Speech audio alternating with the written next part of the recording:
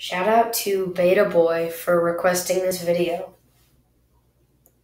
The barreleye fish, also known as the spookfish, are a small fish found in the waters of the Pacific, Indian, and Atlantic Oceans at about 3,500 feet deep.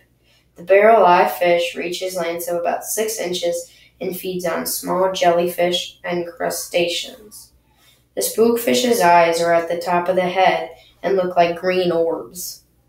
The eyes are on the top of the head to see predators and prey from above. It is also believed that the eyes may be on the top of the head to avoid stinging cells of prey. And you may be wondering, wait, then what are those on the front of the face? Those are olfactory organs, similar to human nostrils. The species was discovered in 1939. However, the transparent head was unknown, and the species until 2004.